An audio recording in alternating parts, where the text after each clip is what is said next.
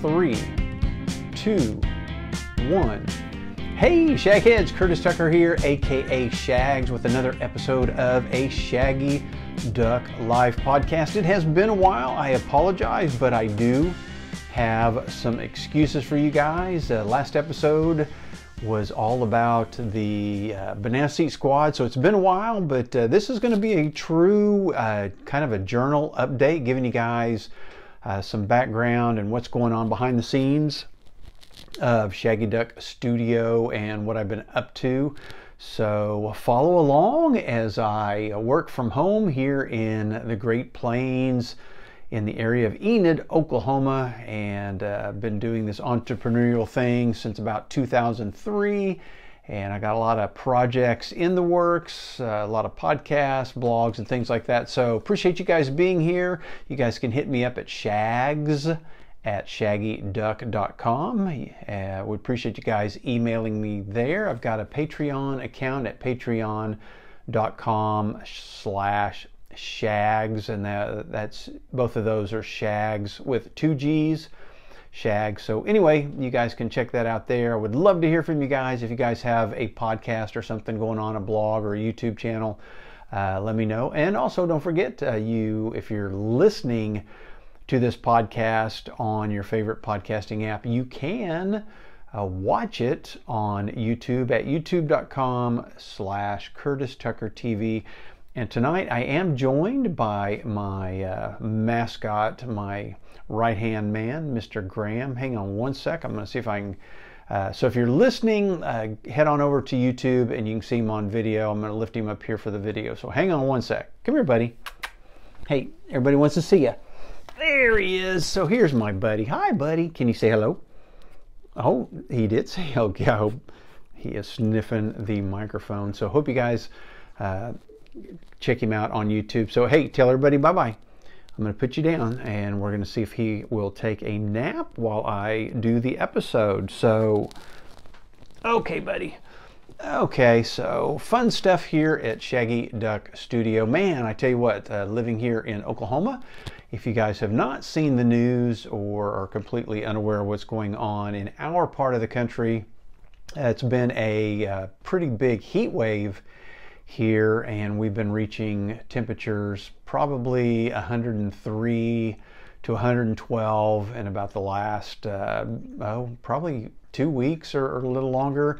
Very little, if no rain. I think we did get a little bit of rain, just like a 30-minute downpour the other night, and I think we've got rain expected this next weekend. But boy, it has been dry. They say it's one of the worst heat waves since the Dust Bowl days back in the 1930s here in Oklahoma. And of course, a lot of things have changed, agriculture and the way we planted things. So no more Dust Bowl days in Oklahoma, but the temperatures are way up there, and it has been hot. So we hopefully that will cool off this weekend and we can get back to, and I don't mind though. I am a summer guy. I have been hitting the trail a couple of times when it was, I think I went yesterday and it was 106, and went about 4 miles and then came back. So sometimes not real safe, but if you go out really hydrated and you kind of, what do I want to say? You know what your body's doing. I mean, you're aware of what's going on, you should be fine. But if you don't go out in the heat a lot, then it could be a little bit bad for you. If you're watching on the YouTube channel, hello, waving at you. I am in the Shaggy Duck Studio, and you'll notice that it's kind of a different view because what I've done is I've moved the mixer over into kind of a podcasting area, and it's set up for 2 or 3 people to do a podcast together.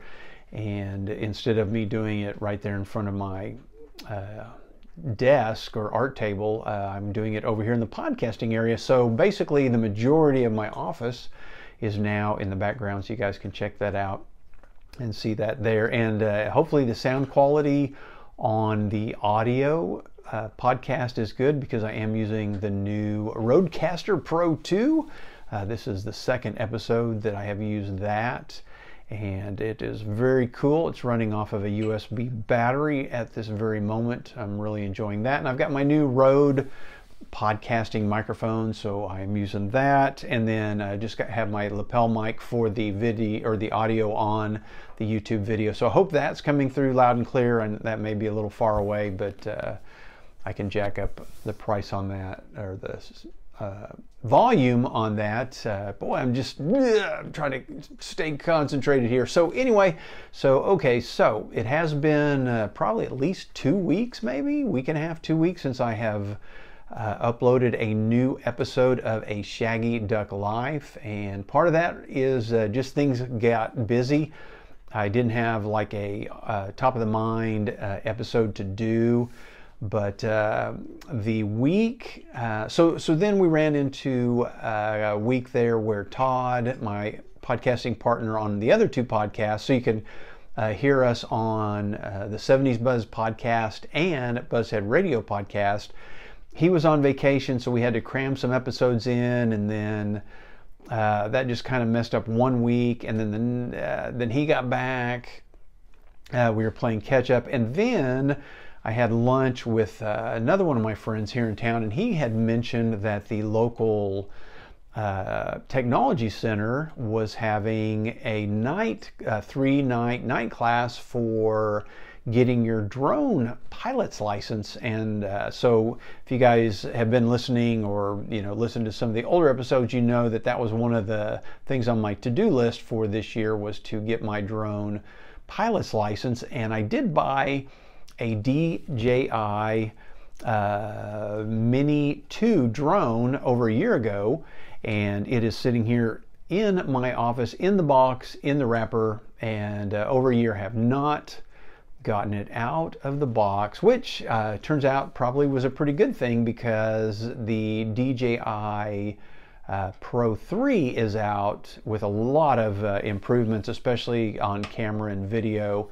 and stuff. So I have a feeling I will end up selling my Mini 2 and buy the Pro 3. So if anybody out there wants a deal on a DJI Mini 2 that is still in the box, literally with the plastic on it, hit me up, and I'll see what kind of a great deal I can make you. And so I kind of looking over what it was going to take to get a drone pilot's license. I knew it wasn't going to be super easy, and so I'd been considering some classes or watching a lot of videos, and of course I just don't have a lot of time to watch a lot of videos, so this seemed like it might be a good deal. It was 3 3-hour, so 9 hours, 3 3-hour classes, a Tuesday, Wednesday, Thursday night classes.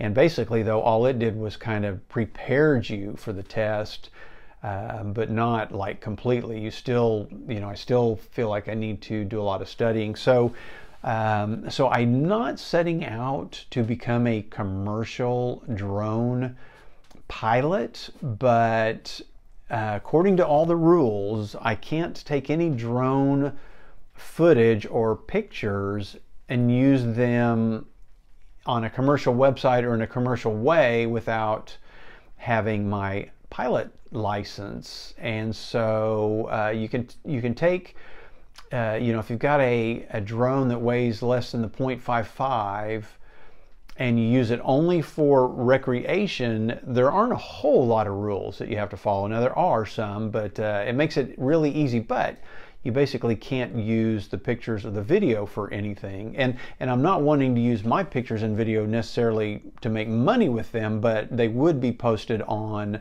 Enid Buzz and CurtisTucker.com and Shaggy Duck and stuff like that, which those do make money off of advertising, things like that. So there's kind of that weird gray area where, I might have been able to get away with it in certain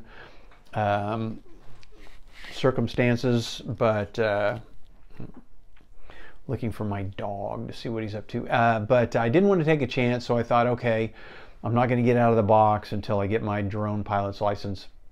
Okay, so I've done 9 hours, And let me tell you, so basically, if you are slightly interested, now the one thing about getting your drone pilot's license is there are popping up a lot more drone jobs coming up, and so if you do have your pilot's license, it actually could turn into pretty lucrative or a full-time business. You know, things like here in Oklahoma, we've got a lot of the wind turbines, and so, you know, somehow people need to go up and check, you know, for fractures or just different things on those. Well, you can fly a drone and go, you know, wind turbine to wind turbine and check out everything, and not necessarily have to have a guy climb up there and check every one of them. There's, you know, real estate, you know, especially in Oklahoma, if you're, you know, needing footage of some acreages or a farm or something, you can grab that footage for the real estate company. So there's a lot of ways that you could probably make money. Now, again, that's not why I wanted to do it. I basically, you know, in the mornings I get out into the open area and I take great sunrise pictures, but there are times when I know the sun's coming up or going down and I might be more in town and there's trees and there's houses in the way, and I can just tell by the look that it's going to be a really great sunrise or sunset. Well, if I want to be able to pop my drone up in the middle of my neighborhood and grab some of those sunrises and sunsets, and then I want to be able to go downtown and, you know, take some drone footage of buildings and events, you know, and so I decided it was probably going to be smart to go ahead and get my drone pilot's license. So I'm going to give you guys a little bit of insight real quick. I'm not going to go really deep into this. I got like about a bazillion different subjects to try to talk about this evening, but so to get your drone pilot's license has almost zero to do with flying a drone. They don't teach you how to fly a drone. They don't care if you have a drone. You don't have to have a drone.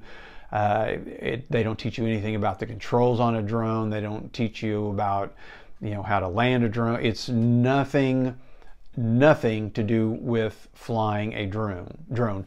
It's all about being a airplane pilot. And so basically what they want you to know is everything that a pilot knows other than flying the plane. So when a pilot, you know, is taking off, he's got to know the wind and the clouds and length of, you know, the area around him, how high he's got to go to take off, how low he's got to go to land, weather conditions, the size of the airport, the air traffic around him, you know, where he can fly, where he can't fly. And so basically all of those rules and all of that knowledge and those maps that the pilots have to know, drone pilots also have to know. So basically you're almost getting halfway to your pilot's license, other than learning the controls of the plane and actually flying. So there's a lot of terminology that you're going to have to learn. There's a lot of I want to say laws, but basically, you know, if you have to know the weight of your drone, and if it's under a certain weight, there's a whole set of easy rules, as opposed to if it's over. But if you're flying within 4 or 5 miles of an airport, then there's a whole nother set of rules, and you have to get approval. And if it's above a certain altitude in certain areas, not only do you have to get approval, but you have to get and fill out a waiver and try to get a waiver approved. And so and you've got to know where you're at to be able to tell you which of those things that you need to have. And so there's going to be a lot of you know, legality. You know, where am I at? How close am I to an airport? You know, do I need to just file a flight? And you have to file flight plans, and you have to inspect your drone, and you have to document everything. And if you fly over people, so if you don't fly over people, it's not as complicated. But when you decide that maybe you're going to do something where you have to You're going to have to fly over people. That opens up a whole new can of worms, and you have to know there's like different categories depending on the size of your drone. 15 to 20 people that don't work for you constitutes a group of people, and so if there's at least 15 people there, so it's just all of these different rules and approvals and just a lot of stuff. So in case you guys were thinking of getting your drone pilot's license, just know that it doesn't have a very much you don't have to have a whole lot of knowledge of how to get a drone to zip around, because it has nothing to do with that, but it has to do with safety, mainly. Almost it's almost 100% safety, how to fly your drone safely without running into another drone, running into an airplane, running into a building. It's all of that type of stuff. And so anyway, I am on my way. So now that I've kind of got the general knowledge because of this course, basically now I just need to go in depth and start memorizing, the different weights and the different categories and the different circumstances. And then those maps, there's several questions where they basically just lay down one of those pilot aeronautic looking maps that have like airports on them and topography and altitudes and what radio system they have at that airport, what size of an airport, what the altitude of the airport is, and just so when you see those maps, there's all these little arrows and numbers and letters and colors and dash lines and shaded areas, and you basically have to know what all of those lines mean. And a lot of memorizing. And so I need to, got to move on and do some studying. Hopefully I can get that done pretty quick, because I don't want to get too far away from having taken the class. And then also, I need to get me a Pro 3 and get it opened and start messing around with it before it goes, it gets old and they come out with a new one. So again, that's part of the reason I didn't have an episode a week ago, just trying to work on that drone stuff. And then this last weekend, so that was like 2 weeks ago. So then this week, or last week, I didn't get an episode because I was trying to cram everything in to get ready to leave for the weekend, because I knew I was going to be gone all weekend. And the different jobs and things that I do, I have to try to get, it makes vacation a little more fun if I can get as much stuff as possible out of the way before I leave. And so it was my and my wife's 24th wedding anniversary this last weekend on July 24th. And so we were married right here in Enid, Oklahoma, 24 years ago on Sunday. So we left Enid and went over to Tulsa to celebrate our anniversary. We've got a couple of different places we like to celebrate. We'll either go to Kansas City, Missouri, Tulsa, or Oklahoma City. And we kind of flip-flop around. Hadn't been to Tulsa in a while. Seems like we keep going to Oklahoma City. And so this year my wife booked a hotel in downtown Tulsa, and we headed over to Tulsa to celebrate 24 years. If you're young out there, or if you are single and you're thinking about getting married, or you're engaged and getting ready to get married, I don't really have any big secrets to making a marriage last 24 years, but I can tell you one thing, that for my wife and I, it is definitely not communication. We do not communicate really well, and a lot of times we spring things on each other, either thinking we've told each other or we haven't. But I think pretty much the number one factor that keeps us together and makes us so happy is we have a really great trust factor, and we have ever since we were dating, where if she once wanted to take off on a weekend with her girlfriends for 3 days, or even after we were married wanted to run off to Las Vegas for a week, you know, she would spring it on me almost last minute, and I'd say, okay.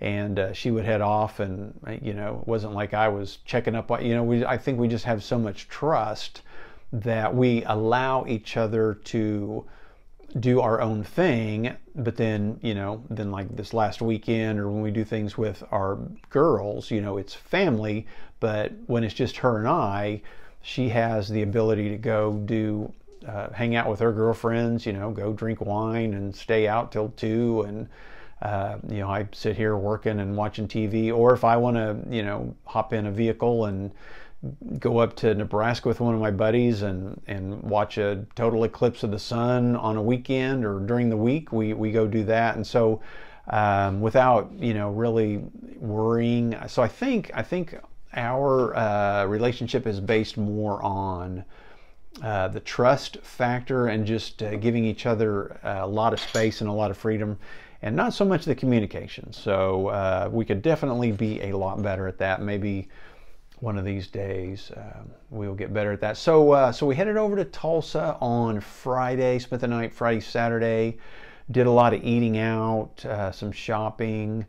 Kind of interesting, ended up, we were at a hotel, and it ended up there was a wedding this last weekend, and pretty much the entire wedding party was staying at that hotel. And we met a lot of the wedding party down in the bar, and a lot of them, it was a mix of a lot of them being from Stillwater, Norman, which is OU, OSU, and Woodward and Enid. And so even though we didn't know anybody out of the group, every time we talked about something or mentioned names, everybody was like, oh yeah, I know them, or I've heard of them. Or and then there was one couple there that had 2 daughters that both danced, and they found out that, you know, that I was an OSU fan and went to OSU, and that we had 2 daughters, and neither one of them went to OSU. One went to Arkansas, one went to Norman. And so I rarely ever, if ever right now, get to see any OSU games,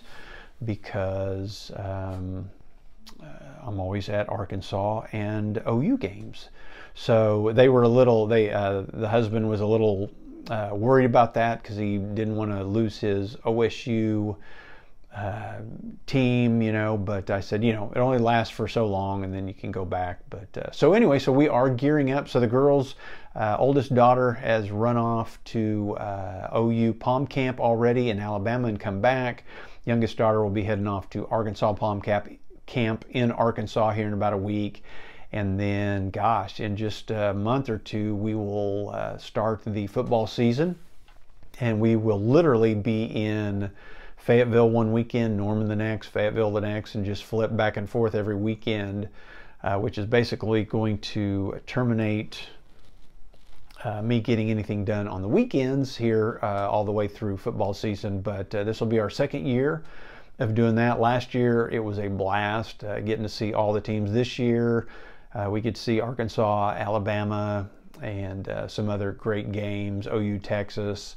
And so it's going to be a good year. Hopefully both teams do really well. So fun stuff. Trying to think if there was anything drink wise. I'm not a big, huge drinker. I never drink for relaxation, like at home. I very, very, very rarely ever drink at home, but every now and then, especially for football weekends and anniversaries, I will have some drinks. And my drink of choice is vodka, because it's a clear liquid, and I like the fact that I don't have to mix it with soda pop, because I do not drink soda pop. Gave that up probably I don't know, over 24 years ago, because I've been married 24 years. So so I drink a lot of vodka cranberry. Cranberry juice is pretty healthy for you.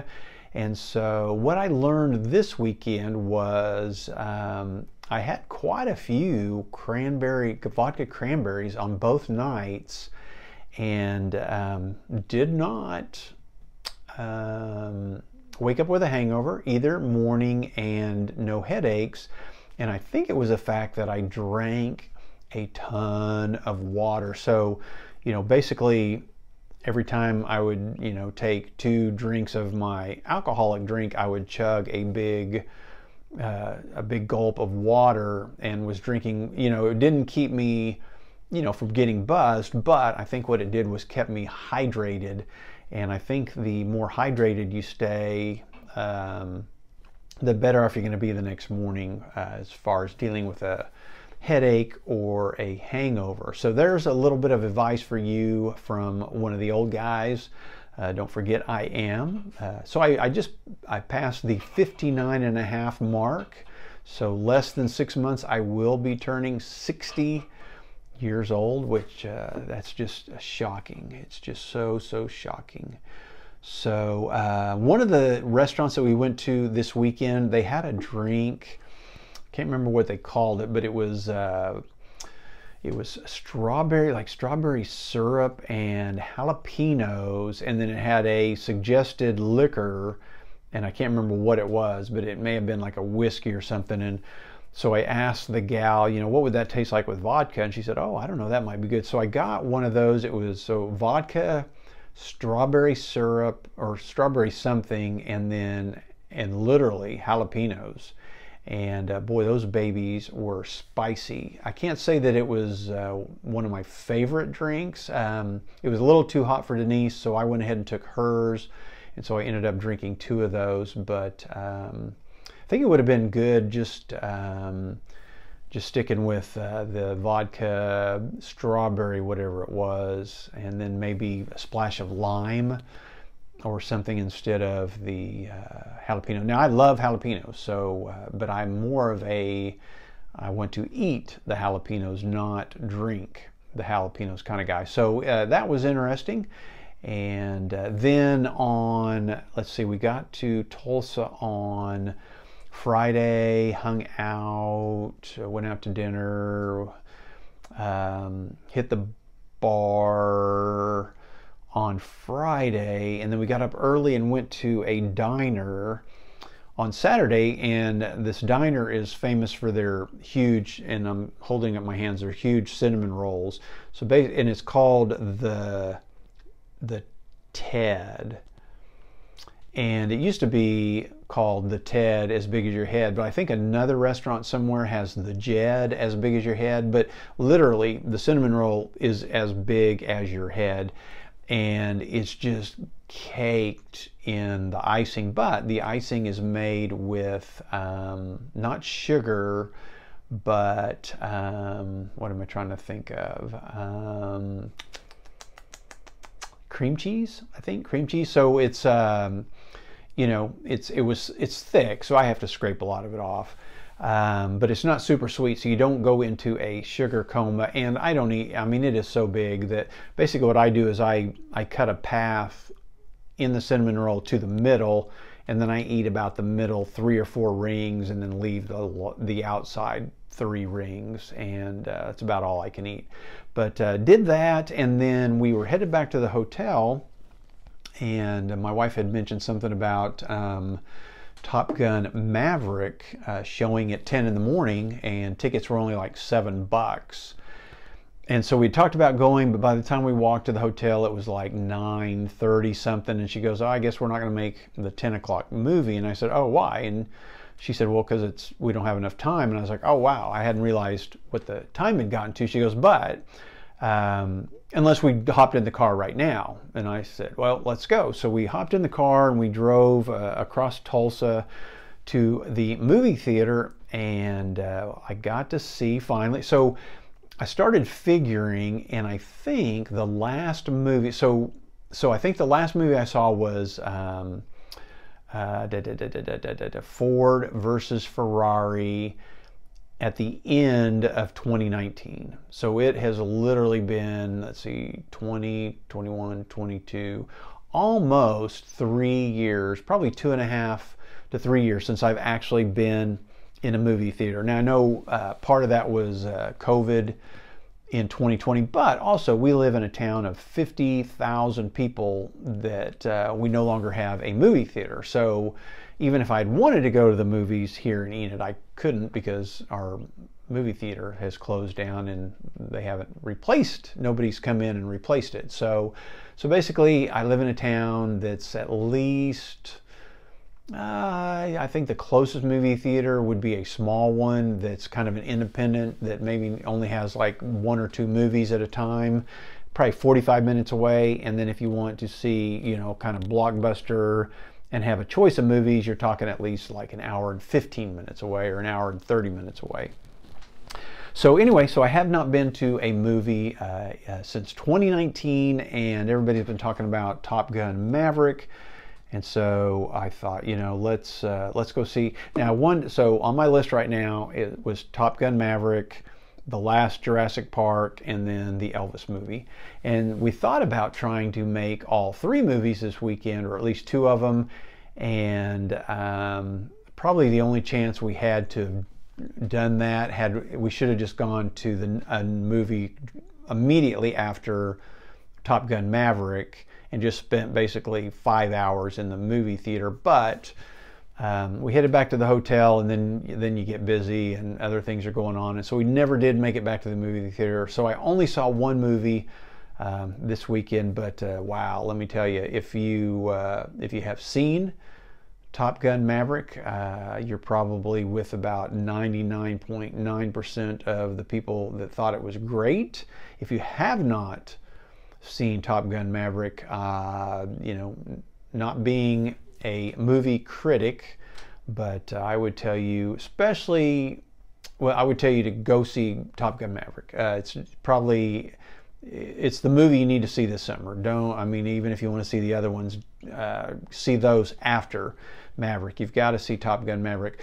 For me, it was really weird. I hadn't really thought much about it. Everybody just said it was such a good movie, and I knew, you know, it was probably going to have some great, you know, dog fighting and fighter pilot and jet scenes. Well, I think that's really cool because I got to fly with the Thunderbirds, and so, you know, I know what it feels like to, you know, take off and then shoot straight up, you know, into the sky, and you're pulling, you know, 3, 4, 5 Gs going up, and then, you know, when you're banking around, you know, the pilot gets you over 9 Gs, and so we did 9.3 Gs, and, you know, you feel like the description is you feel like you have an elephant sitting on your chest, which is exactly what it is. Your chest is being crushed, your head is pinned to the back of your seat. You cannot move your arms. You literally just cannot move. You are totally stuck to your seat, and they have to teach you these breathing exercises because some people forget to breathe, and your chest isn't going in and out because it's being so compressed that you have to force the air in and out of your chest, and otherwise you pass out. So a lot of people will black out when you pull 9 Gs if you don't know how to breathe. And one part of the breathing is not only are you breathing, forcing air into your lungs so you don't pass out, but you're at the same time you are squeezing your thigh muscles and your legs, forcing the blood from your legs up into your body, and you want the blood up into your head. Otherwise, the force of that will drain the blood out of your head, and another reason that you will black out. And so, you know, a lot of people do black out. Now, I was lucky that when we did 9.3 Gs, it was like really quick. I mean, you know, he zipped around, and, you know, we got to 9.3 pretty quick, and as soon as we hit it, you know, he let off and didn't like try to sustain it. And so I didn't even come close to blacking out. I never even, you know, but I had been practicing, you know, so flying in those jets is so much harder than people even realize. You think it maybe like it's like a video game where you're just sitting in a comfortable seat, but man, those guys, they're having to pull maneuvers where they're upside down, or, you know, in a dogfight with another jet being fired at, or they've got to be firing at somebody, and they're doing these maneuvers where at any moment they could black out because of the Gs. And so they do have, and I had on one of the suits, they do have suits that they have these special pockets in the suit, especially in the legs, and when the plane starts to pull G's, it sends a signal to the suit, and the suit inflates, and those pockets inflate, and they squeeze your legs, and that helps squeeze the blood to your head so you don't pass out. But you still got to learn to automatically do those breathing exercises and also squeeze yourself, so when you're doing those maneuvers, you don't pass out. And it, it takes a lot of exertion. So it's almost like you're, playing a sport or working out when you're in a long flight or something like that. So I have a super duper appreciation for what the pilots go through because of doing that. So I knew that watching Top Gun was going to be cool in that aspect. And then, seeing the first one, which I was a fan of, I wasn't, I didn't think it was like the greatest movie ever, but I thought it was just a good movie. And definitely not for the love story, but for the, the shots of the planes and the dogfights and the things like that. So I knew Top Gun Maverick was going to, have its own really cool but up to date, probably even better scenes of doing these dogfights and stuff. But what I didn't anticipate was the nostalgia. I mean, it got me in the feels almost as soon as the movie started, because what I realized is I'm basically Tom Cruise's age. And so when I saw Top Gun, the first one, I was Tom Cruise's age. And so I could see myself as, hey, that's me, I'm that age, I could be that pilot, I could be any one of those pilots. And then watching Top Gun Maverick, all of a sudden I'm like, hey, that's me. I'm older now, and a lot of my friends have passed away, and some of my friends are sick and dying of things, and I'm not as young as I used to be, and I don't know, it was just so weird. It was like, and it wasn't even the scenes where, how they have different scenes in music that trigger people to kind of get the teary eye, and man, it wasn't even those scenes that were getting to me. It was just the scene, just the other scenes. I mean, literally when the movie started, I was like, wow, this is hitting me pretty hard, because just having gone through my mom passing away and my father-in-law passing away, and basically anybody that we know that's in their 80s, is passing away, and now we are the older generation. So our kids and everything, and I don't have any grandkids, but my friends' grandkids, now we're the grandparents, which I don't think I'm ready for that. But this movie, Top Gun Maverick, so if you're so I'm 59 and a half, if you're anywhere around that age and you saw Top Gun, and Top Gun Maverick is a huge homage to Top Gun. It talks about where everybody has kind of ended up, and it's got Iceman in it. And if you know his story, if you don't know his story, look up his story. And anyway, it just seems like it was tying up loose ends from Top Gun. But the loose ends that it was tying up were really related to loose ends that everybody our age is starting to have to, tie up, losing friends and not getting to do things that we, at the time of Top Gun 1 would have been able to do. And now that we're older, there's some things that we can't do. So anyway, I highly recommend Top Gun Maverick as far as just pure entertainment. But boy, nostalgia, it just, it got you thinking, wow, we are getting old. We are getting older. So I think that's what hit me so hard. So we did that over the weekend and cruised back. And so now I am back trying to catch up on podcast episodes, blog stuff, and have been spending a lot of time, again, because of the last episode, just trying to find that hook and get some ideas for the book, Banana Seat Squad. So as soon as I get a few more details, I promise I'm going to get that thing is going to start flowing, and hopefully it won't be long, and you know, I'll have that thing written. I've still got my surfboard right in front of me right now screaming at me because it has nothing on it, but I did order my paint pens. I got those in, and so I'm still trying to think of some ideas of what am I going to do. But it's important what I do on the first one, because that's going to kind of be the Shag's signature paint style or look, and I want to establish, you know, my style or my look with the first design, and so then I can build from there. So still working on the ideas for that. Haven't quite decided what I'm going to do there. So so a lot of my projects are still in the work. Another project, have been talking to my sister, and I think I'm probably going to take over the 67 Thunderbird, my mom's 67 Thunderbird, but it has been sitting in a garage for, we don't even know how long. It could be 10, it could be 20 years. I can't even remember the last time she drove it. So it's basically a barn find. Tires are flat, it hasn't been started, you know, I'm gonna have to go through the gas tank, new battery, new tires, all new rubber, you know, in the engine. So it's sitting in a garage at my mom's old house now. I'm gonna have to haul it over here to my house so I can, you know, work on it, have it in the driveway. So getting ready to do that, hire a towing company to come snag it.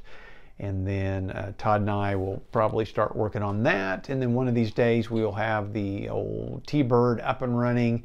And then when we do some of these drags where we go out on Van Buren and drag the strip, they, you know, have a major one every year. And now we've got some smaller ones that they're doing about every other month. And so I want to get the Thunderbird primed and ready for those so I can take it out. Nobody in town drags the strip during the drag nights in a Thunderbird, so I should be the only one out there in the Thunderbird. So that's just another one of the many projects going on here under Shaggy Duck Studio. And then talked to an old friend today. So interestingly enough, if you guys listen to the last episode where I talked about what Banana Seat Squad is based on, you know, these 5 friends from Enid, Oklahoma that all lived on West Broadway, you know, which I was one of.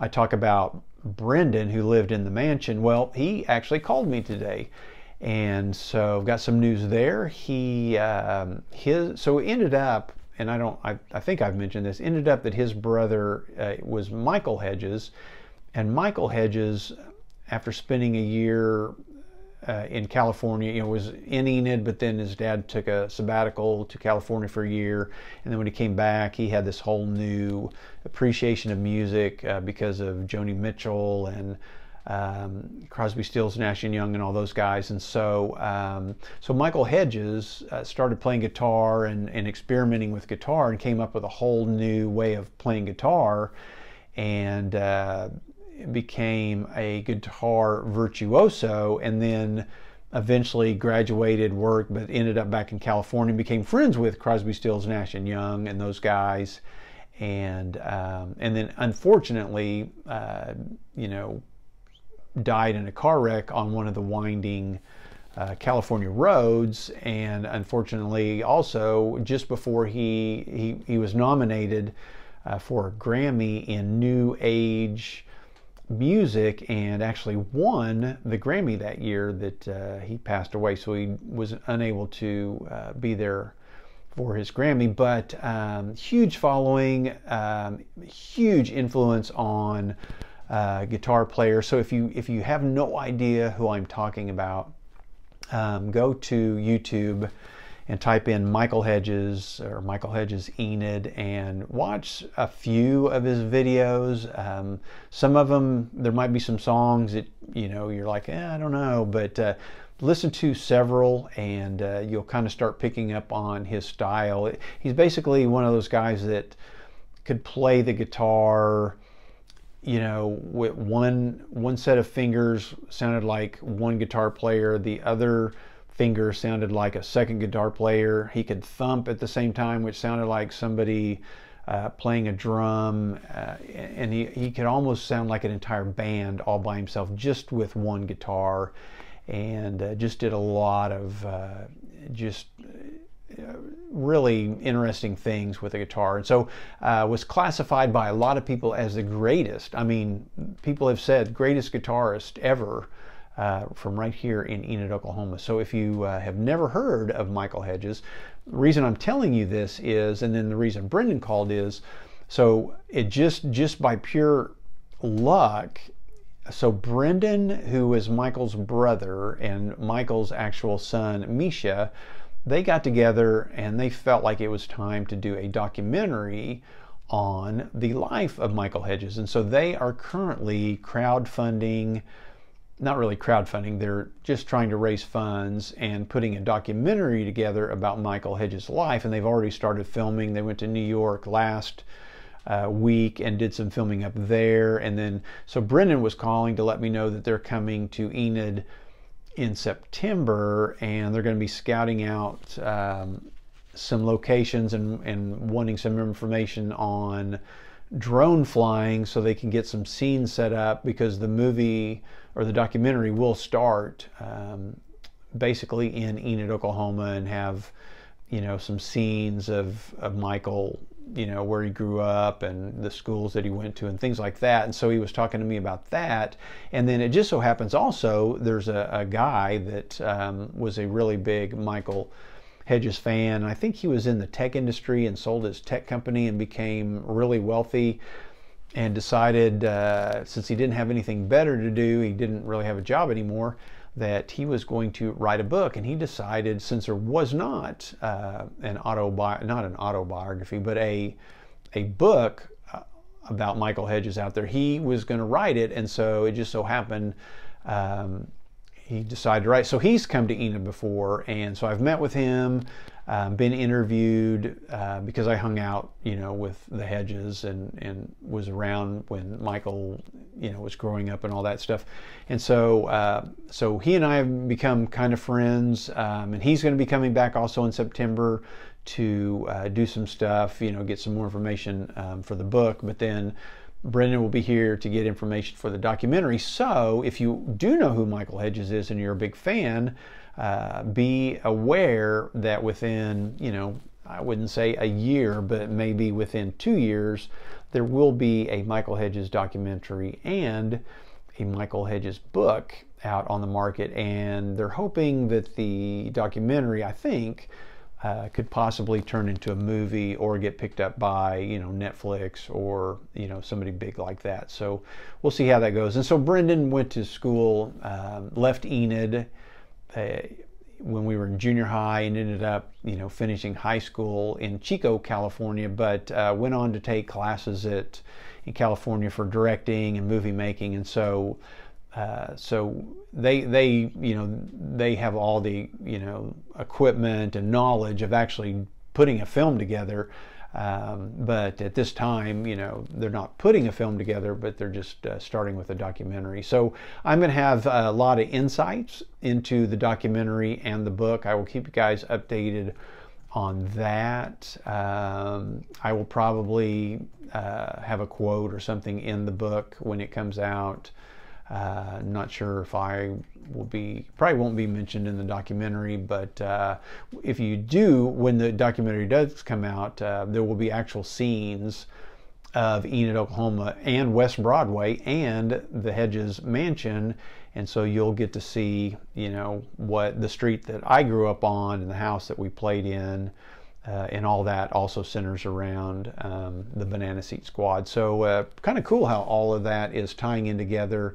And so this whole week, you know, so now, you know, I'm thinking nostalgia with the whole Top Gun Maverick, and then Brendan calls and they're doing the documentary, and all this is, you know, about when we were younger and growing up, and just kind of cool how right now everything's kind of tying in together. So look forward. I look forward to keeping you guys updated on all of that stuff. And again, go to YouTube and definitely check out Michael Hedges. You guys will probably be amazed. He did one concert here in Enid to raise money for a place here in Enid, and that was the last time, I can't remember the exact year, but that was the last time I got to see Michael. And during that period, Brendan had kind of dropped off the edge of the world, and so I had no idea what Brendan was up to. You know, there were rumors he was off in a ranch somewhere writing a book, and so it was pretty cool getting to see Michael perform. And he's an interesting character, not your typical rock and roller or pop artist. You definitely try to find some YouTube videos of him performing, not just, don't go to like Spotify and just listen to his music. You'll want to see him. You'll want to see how he dressed, what he looked like, what he does on stage while he's playing. It's really interesting. So check that out. So that's kind of what has been going on around here at Shaggy Duck Studio. That's why I had not gotten an episode out, and I do have another episode ready to go. It's about coming of age movies, and at one point way back in the day, I had the market cornered on that as far as Google. So I think that'll probably be the next episode I'm going to talk about, because that's kind of what Banana Seat Squad will be like. So I will go into depth a little more on that coming up, and I might even be able to squeeze that episode in this week to make up for, you know, missing at least 2 weeks of episodes earlier in the month. So hope you guys are doing good out there. Please email me at shags@shaggyduck.com. I'd love to hear from you guys. I know I see the numbers. I know you guys are listening to the podcast. So hit me up. Tell me maybe an episode that you liked, some ideas that you like, some ideas that you would like to hear about. Or if you, again, I would love to listen to your podcast or your blogs or read your blogs. So you guys send me an email and let me know what you guys are up to. And I would love to hear from you guys. Don't forget, you can go to youtube.com/CurtisTuckerTV and see this episode on YouTube. I'm waving at you right now. I've got my Boo. Oh, how appropriate. I got my Booberry t-shirt on with Booberry on the front. And boy, people are already starting to talk about Halloween. So we're not that far off from Halloween coming up, so look forward to that. But again, really appreciate you guys. The numbers have been really starting to increase on the number of people listening to the podcast. I still wish I had more of a direction, or more of, I want to do episodes that help you guys, you know, explain something to you or tell you something or inform you, and not just, you know, yabba yabba dabba do about what I'm up to. Although like this last weekend, you know, I can kind of give you a review of Maverick and some different things. So that's been okay. But give me your ideas. Let me know what you guys want to hear. I know I am starved for great podcasts. I want to, you know, find some podcasts that are interesting, but you know, where I kind of either learn something or I'm really interested in what the person's talking about. And those can be few and far between. So, but I want to listen to you. I want to try your guys. You know, I don't want you to send me a list of 5 other people. I want to hear if you guys are doing any podcasting or anything like that. So anyway, I'm going to sign off for this episode of A Shaggy Duck Life. Again, I appreciate you guys so much. Let me know where you're listening from at least. I'm stuck here in the middle of great America. If you're listening from another country, I would definitely love to hear what part of the world you guys are listening from. If you're listening from another part of the United States, would also love to hear. Let me know what your weather's been like. Again, we've got this heat dome over Oklahoma right now where we are setting some record high temperatures. So let me know what's going on in your neck of the woods, and I will see you guys later. See ya.